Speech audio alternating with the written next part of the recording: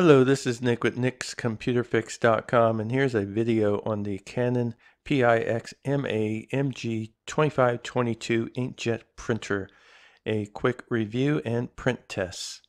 Okay, let's go ahead and get started here. To begin with, I'm not going to sit here and show you how I unbox this box. I've already taken out the items, and let's go ahead and take a look at those. To begin with, we have two inkjet cartridges, color and black, and we have a USB printer cable, a power cable, a CD or DVD that has the installation of the driver if you need it, and a getting started manual. And that's about it for the accessories, if you want to call them that. And then we can take a quick look at the main item, which is the printer itself. And here's a front look at it. And also we can take a close-up look at the controls on the left-hand side. We have 4 control buttons: power, stop, and a start button for the black and color ink, as well as 4 LED lights. Now if we go on around and take a look at the back of the printer here, we have 2 cables that are plugged in, and the first one is the power cable, and let's take a close-up look. On the left hand side, that's the power cable, and on the right hand side we have a USB cable that connects to a USB port on our printer. Now keep in mind, this is not a wireless or Wi-Fi printer, so that's why we need the USB cable. Okay, let's go ahead and move around to the front of the printer here. As you can see, I've already installed the black and color ink cartridges on the left hand side here, and they are all ready and set to go.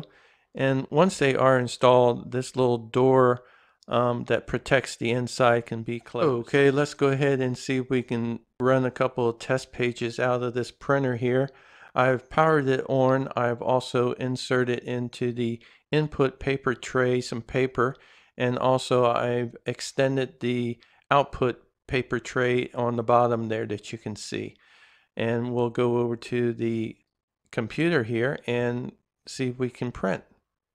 Okay, before I print a test document to the printer here, I wanted to point a couple of things out. First of all, when you connect this up to Windows 10, any computer that's running Windows 10, the driver is already there, and you can go ahead and print to the printer anything you want from any application, as you normally would print from an application. Now keep in mind, there's also something really cool.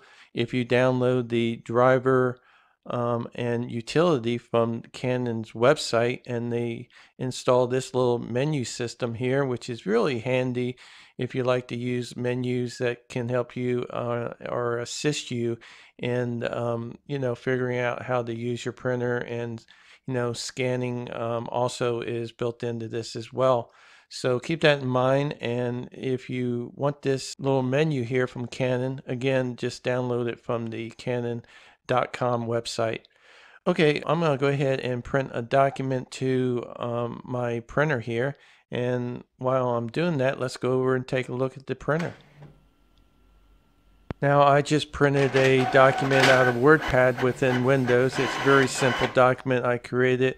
Basically just the specifications for this Canon printer here, and it's been printed twice, and as you can see, it was quick and fast. Now before I end this video, I did want to mention that this printer is capable of scanning and copying documents as well.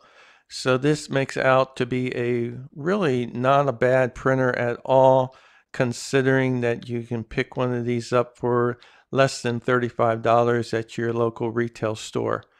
Now, I also wanted to mention that this printer has been around for a couple of years, but it is still an excellent buy, and I recommend it. Okay, that's the end of this video. Thanks for watching.